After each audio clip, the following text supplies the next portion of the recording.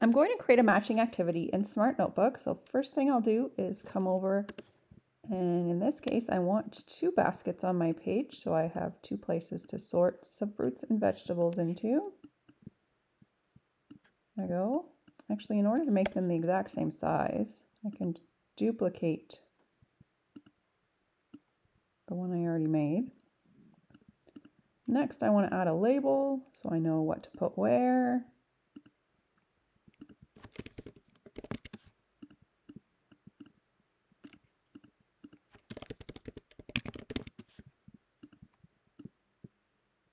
Put those right under my baskets.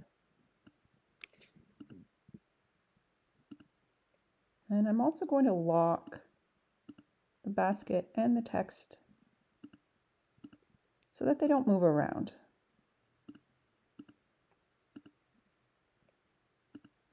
Next, I want to find some pictures of fruits and vegetables so that I have something to use for my activity. Make them a little bit smaller.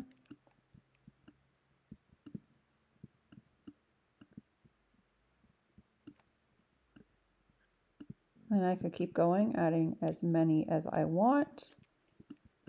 Next, I want to find some pictures of vegetables.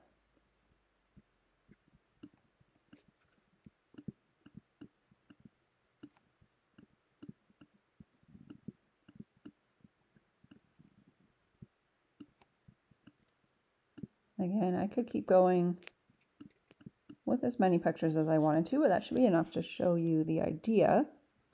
Next, I want to make this actually interactive. It's a perfectly fine activity just how it is right now. You could still drag things around and put them in the baskets, and that would be just fine. But we want it to be a little more interactive with a little bit of feedback. So I've come down to add-ons, and I clicked on Activity Builder. Now, if you don't see the Activity Builder icon right here, you might have to click on the gear and come over to Activity Builder and make sure it's enabled. In my case, it already is.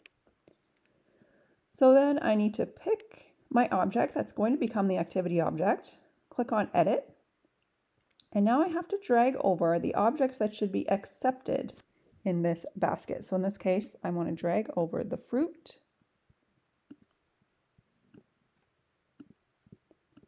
And then I can also drag over the objects that should be rejected. I'm going to try just adding all remaining. Perfect. Because I've already locked the text and the basket graphics themselves, they don't show up here. If I hadn't remembered to lock them there first, they might also have showed up here, and I could always fix that by dragging things I didn't want to the garbage can. Next, I'm going to click on over to Settings. So when the object is accepted, we can choose what happens. In this case, instead of it just fading away, I think I want it to spin and then also play the object's sound.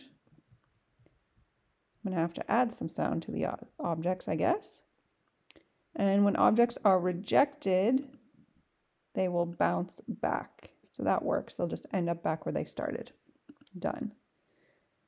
All right. So how do I add sound to these objects? I just click that down arrow, click on sound.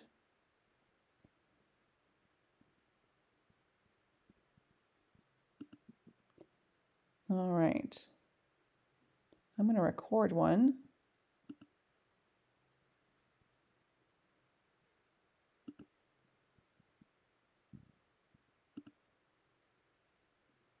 Yes, an apple is a fruit. Good job.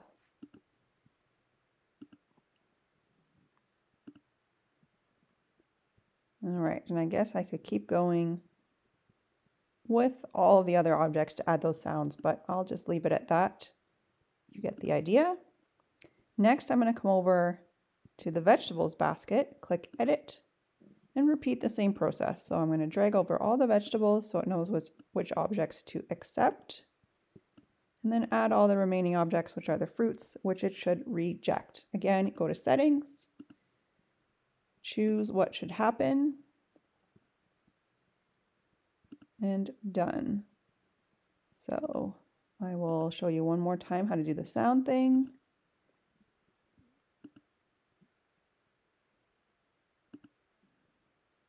Yes, carrots are a vegetable.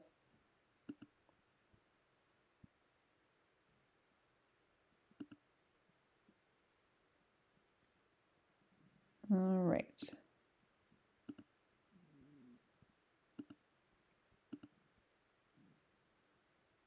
I'm going to make sure to save, and then let's try it.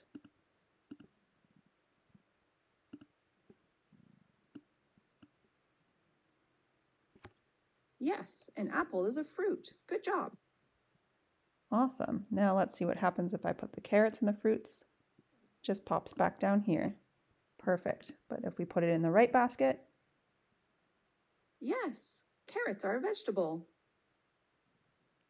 awesome. It works. Now, when you've played the activity once, you probably want to be able to play it again. You could just close your file and make sure you don't save the changes. And then when you open it back up next time, it'll be ready to go again. You can also hit reset all right here in the activity builder menu to put everything back so you can play again. So there you go. Interactive matching activities in Smart Notebook.